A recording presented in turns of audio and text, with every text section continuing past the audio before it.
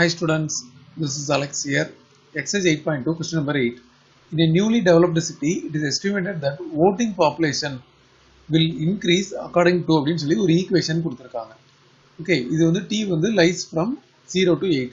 இப்போ t is the time in years. அதுக்கு population வந்து in thousandsல கொடுத்திருக்காங்க. Find the approximate change in the voters அப்படின்னு கேக்குறாங்க. So change in the voters அப்படினா differential v நம்ம கண்டுபிடிக்கணும். இங்க v வந்து number of voters from the time அதாவது 4 ல இருந்து 4 1/6 இயர் ஆகும்போது என்ன சேஞ்ச் அப்படினு கேட்டிருக்காங்க.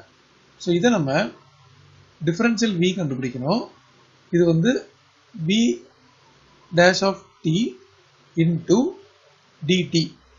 இப்போ இத டிஃபரன்ஷியேட் பண்ணும்போது நமக்கு வந்து 30 கொடுத்திருக்காங்க. அதோட டிஃபரன்ஷியல் 0 plus 12t square அப்படினா 12 constant into 2t அப்படின்னு வரும் minus 3t square. So differentiate பண்ணியாச்சு. அதுக்கப்புறம் dt அப்படின்றது இதோட சேஞ்ச், அதாவது 4 1/6 இயர்ஸ் இருக்கு இல்லையா, அதுக்கும் இந்த 4க்கும் இருக்கிற டிஃபரன்ஸ், இதுதான் வந்து dt. ஸோ இதை நம்ம ஆக்சுவலாக கால்குலேட் பண்ணிட்டு இங்கே சப்ஸ்டிடியூட் பண்ணணும். அண்ட் இனிஷியலாக டைம் வந்து 4 அப்படின்றத இங்கே சப்ஸ்டிடியூட் பண்ணணும். இப்போ பார்த்தீங்கன்னா இந்த டிஃபரன்ஷியல் ஆஃப் v அப்படின்றது 24t minus 3t square into dt அப்படின்னு வந்திருக்கு.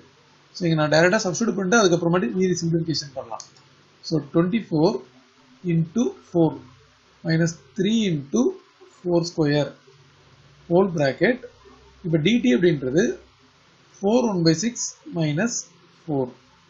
இப்போ பார்த்தீங்கன்னா இது வந்து 24 into 4, ஸோ டோட்டலாக 96 வரும், மைனஸ் இது 16 into 3 48.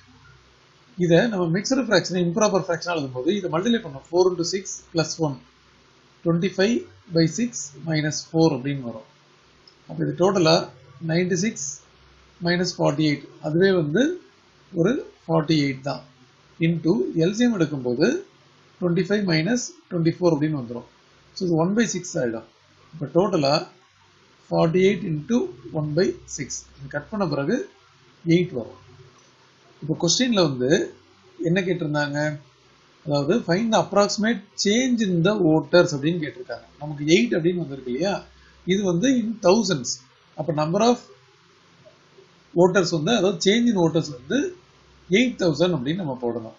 ஸோ அதை நம்ம வேர்டில் எழுதிடலாம். approximate change in voters, approximate change in voters equal to 8 into 1000. so 8000.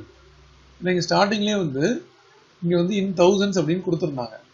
So நமக்கு t யோட வேல்யூ, ஐ மீன் v யோட வேல்யூ கிடைச்சதுனாலும் அதை in thousands கொடுக்கும்போது 8000 அப்படின்னு வரும்.